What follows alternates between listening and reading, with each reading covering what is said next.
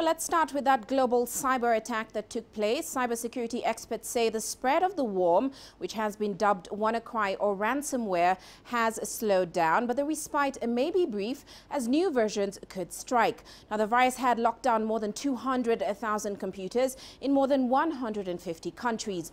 Operations at car factories, hospitals, shops and schools have been affected. In Africa, cybersecurity company Kaspersky says Nigeria, Angola, South Africa, Mozambique, Kenya and Tanzania are among the countries affected. Now, Tanzania has reported confirmed incidents of the attack, while Kenya and Nigeria have issued warnings.